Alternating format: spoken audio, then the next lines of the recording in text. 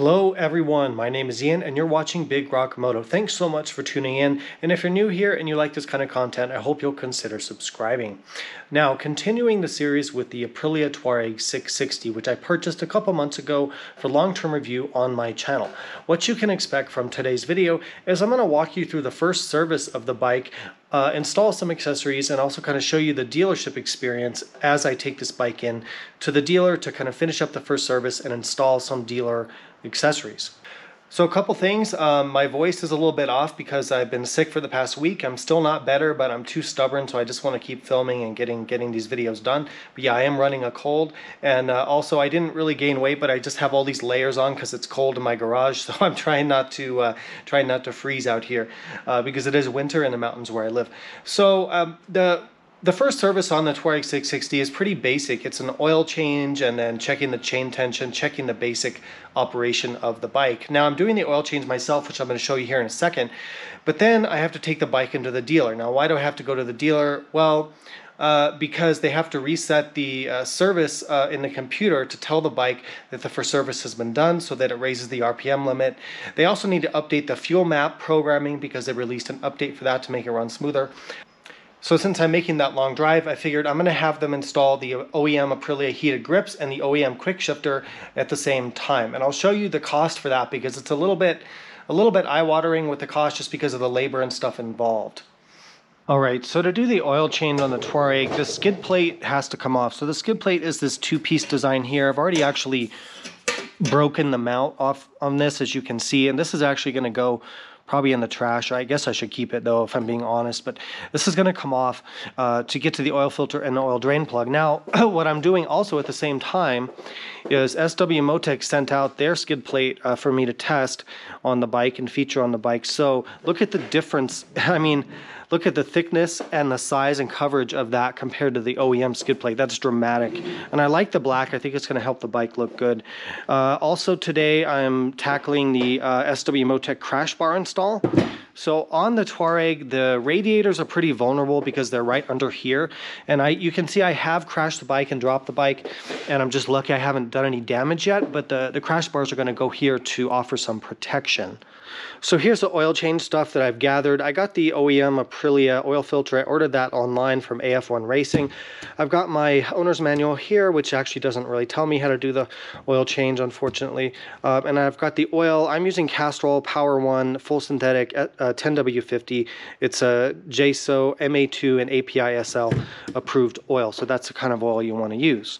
So first things first is to get the engine warmed up a bit, which means pulling my Jeep out of the garage. I don't want to run this bike inside and die of carbon monoxide poisoning because that would not be good. And then we'll go ahead and remove the skid plate, get the oil change.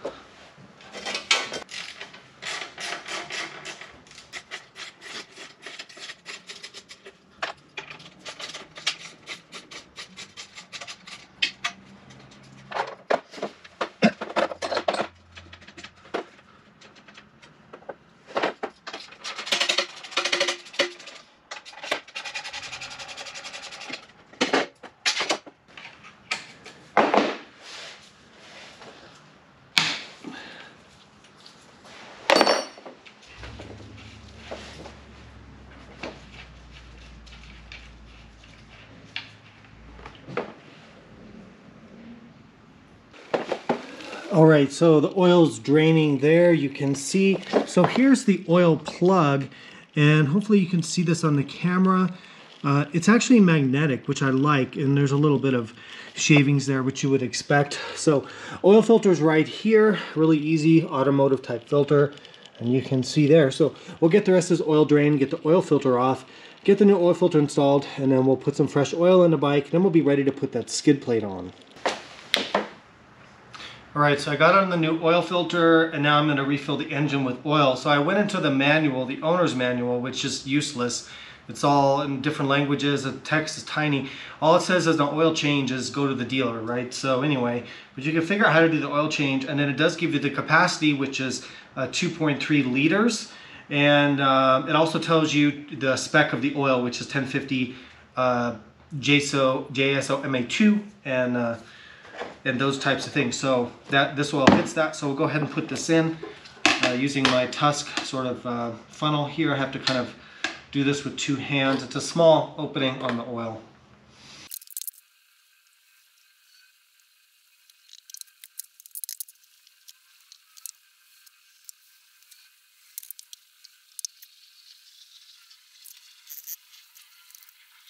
All right, well, a couple hours later, due to the magic of YouTube editing, the crash bars and skid plate are installed. The oil change is done. So let me show you the crash bars skid plate real quick.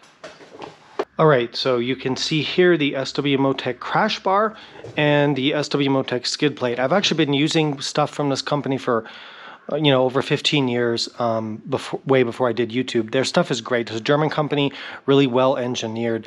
So let's look at the skid plate first. So the skid plate uses a combination of frame and engine mounting.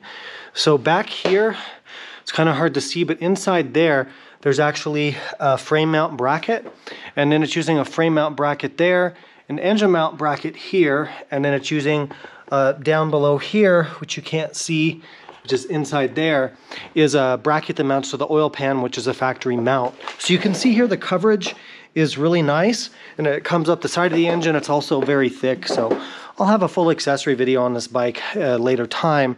But I'm very happy with the design of this. I think they spent a lot of time really engineering this the best they could, working with the mounting points they had to work with on this bike, which are pretty challenging. Now, as for the crash bar, again, I think it's really well engineered. It went on pretty easily, very, very sturdy and strong. It's not too obtrusive or too crazy looking. It mounts to the frame here, to the frame down here, and then there's a cross piece here. This could also be pretty handy if you wanted to mount some lights or some highway pigs and things like that. So yeah, I'm overall very happy with how this turned out. Let me show you from this angle here. You can see the crash bars. So yeah, I think they look good, integrate well designed, and it didn't take too long to put on. Now this is going to be featured in another video, but I also have their quick release side racks and their top rack as well. They sent all this stuff to me at once, and I have their luggage to test as well, but that'll be featured in another video. One more thing I'm doing here that I forgot to mention is putting in an anti-gravity lithium-ion battery with restart technology. This restart technology that they have, first of all, anti-gravity is one of the leading battery makers out there. This restart technology means that even if you discharge the battery seemingly all the way, maybe you leave something on or whatever, what have you, the restart technology reserves some power in reserve so that you can still start the bike. Great technology, and they even gave me a remote harness to use that. So the factory battery is already a lithium battery, which you can see here is right under the seat. But I'm going to pull it out and go ahead and put in the anti-gravity battery. The guys over at Anti-Gravity are really amazing. They reached out and wanted me to test a bunch of their products, so of course I said yes. I would test and report back. Some things I noticed about this right away: they give you really good battery terminal hardware. They give you spacer blocks to make the battery fit perfectly. And I've never seen this before, but there's terminals on both sides. So you get a terminal, depending on how your battery is configured, you've got 2 positive terminals and 2 negative terminals. So depending on how it sits in the bike, you can use either one. I've never seen that before. I think that's really, really nice.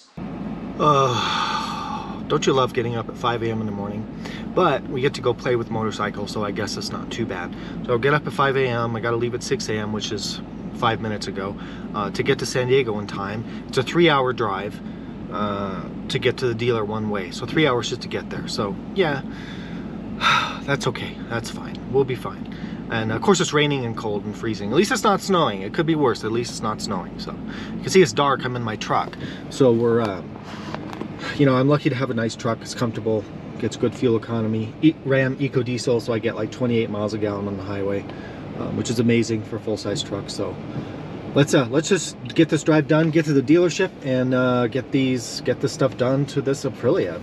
And while I'm in San Diego, I should mention this, and I don't think I told my wife when I just left the house, but I'm also looking to buy a sport bike today. So maybe we'll get lucky and I'll find a sport bike that I decide to buy. So yeah, let's drive. Well, it's barely dawn, a little bit of light coming through. You can see here the Google Maps says 8:34, which would be half an hour before the dealership opens, but that's never going to happen because the traffic keeps getting worse on the route because of commuter traffic, so that's going to keep getting pushed back. So see what happens, but you can see the rain and things like that. But like I said, at least it's not snowing. So see the bike back there, maybe. I don't know if you can see it, but it's back there somewhere. Well, it's actually, I made it 15 minutes early, but it looks like the dealership's already open. So we're gonna go ahead and get this bike unloaded. And hopefully they'll get started. They wanted me here right at 9 a.m. so they get me in early and get this thing started up. So we'll get this unloaded. It's not even raining outside. Look at that. It's just raining all the way here. Now it's not raining here, so that's good. So I'm just grabbing a little bit of video if you don't mind. Yeah. Thank you for working on my bike. Of course. Have you done these heated grips before? Oh yeah. It looks like a pain because you got to pull all this stuff off. Yeah, because the connectors are right here. It is a pain. Oh yeah, that's why I didn't want to do this myself. I just didn't feel like it. And I had to bring the bike in anyway, so. Yeah. But I did want the factory grips because then I can turn it on through the computer, you know? No, for sure. So this whole assembly had to come off. Yeah, I actually still have to split the neck. Oh. Because the harnesses go inside between, so. Wow, yeah, okay. Fun stuff. Jeez. They could have made that easier, huh? Yeah.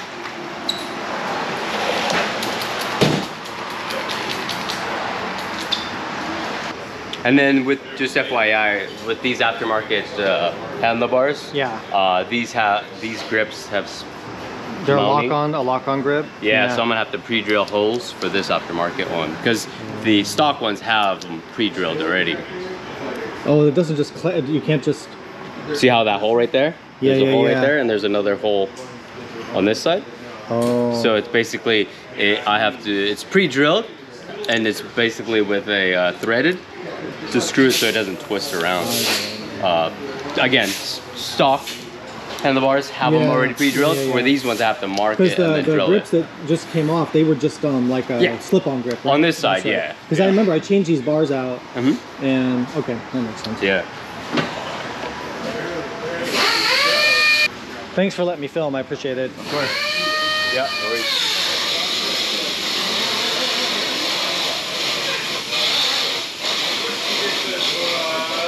All right, so I'm here at GP, the dealer where I bought my Tuareg, and they're in there servicing and stuff.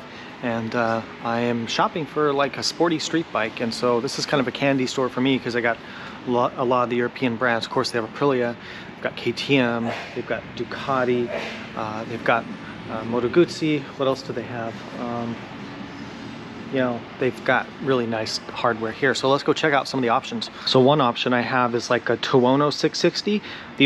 It's an amazing bike and really probably the best in this category. But the only thing is that, you know, it's got the same engine as my Tuareg, the same parallel twin 660. So I don't know, I kind of want something a little bit different, although that's an incredible bike. Here's another one. I think this is like a different, an upgraded model of the Tuono 660. Then you get into the 1100s, the V4s. These get really fancy, really expensive, really fast. Here's another Tuono. There's a Tuono V4. Here's another 660. I sure like the design of these things. Close option I'm looking at here is a Monster. So this uses the same engine that I tested in the Desert X. The engine just feels, I don't know, just a little bit soft to me, like not as playful or kind of punchy as I was hoping. But I really do like the look of this Monster. It has really good technology. The pricing's really competitive. It's Ducati, so everything is super high quality. You know, you've got nice switch gear, nice instruments. It's got 6-axis IMU. And I'm not an old school Ducati guy. I don't care about the lack of the trellis frame. I like the new design. I think it looks pretty cool and modern. So now we're getting into the Ducati Street Fighters. So these V4s are just insane beasts. I'm not gonna get a V4 Street Fighter. I don't need that kind of power. I mean, I want something to go on the track and use on the road as well. It's another V4. This could potentially be something. This is a Street Fighter V2. So this is a different engine than like on the Desert X and the Monster. This is a bigger engine, but this is like 150, 160 horsepower. So this thing looks pretty good. But that price is a little bit more than I was thinking. You know, that's a little bit out of my budget maybe. So you can see they have the Moto V85s, the adventure bikes. Those are pretty cool bikes. They have a lot of them here. If you want to buy one, I know they'll make you a really good deal. This is a hyper motard. I've always wanted one of these bikes. It's pretty crazy. It's like a supermoto on steroids, and this is the SP version. So, you know, upgraded suspension, wheels, stuff like that. This isn't cheap. This is like 18 grand, I think. But my gosh, what a beautiful bike. This, and people say these things are just incredible fun. But this might be more of a play bike, and I'm looking for something a little bit more grown up. So I don't know. Of course, I could get a Multistrada V4, but again, that's way out of my budget. I'm trying to get something around like 12 grand area. Now, I know a lot of you want me to get a 1290, but the thing is, I really like my GS, and I don't know if I'm ready to give up the GS, because this is kind of a similar bike to that, right? So it doesn't really fit what I was looking for. But they do have the S model, which is the 19-inch front wheel. This would be an amazing sport bike, sport touring bike. You could take it on a track. Street bike. So yeah, that's an option. Yeah, but probably if I got that, why would I need this and a GS? I guess I could keep street tires on this and keep knobbies on the GS, but I don't know. What do you guys think? This looks pretty good. Put it down in the comments. What bike do you think I should get for a sport bike? So you can see the difference here in the R model. Obviously different paint, different suspension, different bigger front wheel, different technology. The R model doesn't have the adaptive cruise. You can see this is the adaptive cruise module for the 1290S. So I'm at a different dealership now, a Japanese dealership. They have Yamaha, Honda, Suzuki, all the normal ones. I'm looking at the MT-09 SP. This is really kind of what I want.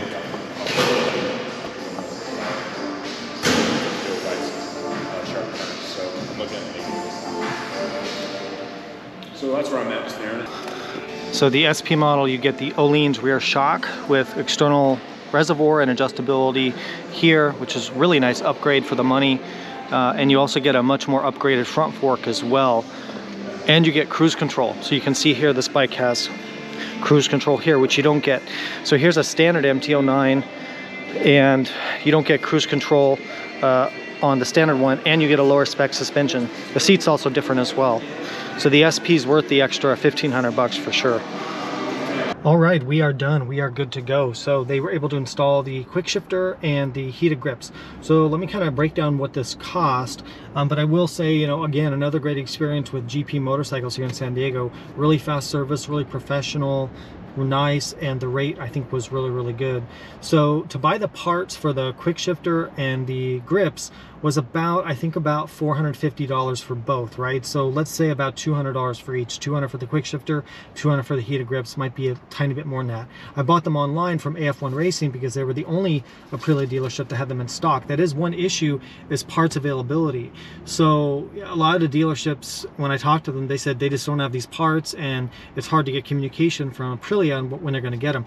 So when I found out that AF1 Racing had them, they're out in Texas, I think. I ordered them online, got them delivered to my house, and took them here to this dealer to put on. Obviously, they're genuine OEM parts, of course. So anyway, that was about 400 bucks. And then the install, let me kind of show you here. So I'll try not to show my personal info here. So it was about $400 in labor to have this done. So really, that's not too bad. You know, really, I mean, the fact that I didn't have to tear into the wiring harness and the headlight and the dash myself. And normally I do my own work, and I can't even remember the last time I took my bike into a dealer for work, other than maybe a warranty replacement or fix or something like that. My whole life I do all my own work, but yeah, I don't know, time is more limited these days, and this just made sense for me since I had to come here to have the service stuff reset anyway and to have the new fuel programming put on. So I'm super happy. I got what I wanted. I was treated well. The price seemed really fair. It came in under what they quoted. On the phone they said it would be about $450 for the 3.5 to 4 hours of labor for the whole job. And then it came in under $400, so I'm super happy with that. All right, I realized a few of you might want to know how the heated grips work. So if you're going to get the OEM Aprilia grips, they look like the standard grips, which I like. They're well integrated into the bike, and you wouldn't even know the bike had heated grips, other than maybe this one wire coming down from this grip, this grip here. Obviously, I haven't put my bark busters back on yet. They're sitting right over there. And yeah, I know I'm doing this out of order, jumping around. Thanks to the magic of editing, you know, that's how this works. So let's turn this on. So we turn this on, and it's super easy to do. So you've got the, you know, left and right toggles here. So all you do is you hit this right button twice to go from, so what I did there was toggle through menu A, menu B, and then if you toggle again, boom, you're at the heated grips. And then up and down, there's level 1, level 2, level 3, and off. So the grips have 3 different heating levels, and of course haven't really gotten out to ride and use them yet because More snow. Wah, wah, wah. Snowing again. So anyway, yeah, just got home to more snow. Anyway, yeah, that's how they work. And then I think that's great. I really, really appreciate how they integrate. That's one of the benefits of kind of getting an integrated, you know, system here. So that's nice. I like it. So I think that about wraps up this video in terms of the first service and getting some of these first accessories put on. Please stay tuned for more content with the Tuareg 660. And as I kind of teased in this video, you know, probably some other new bikes soon as well. So thank you so much for watching. Comment down below. Let me know what you think. If you have any questions, what your opinion is on the pricing of this stuff and what you think of it. Other than that, thanks for watching. Please support Big Rock Moto. Ride safe, and I'll see you out there.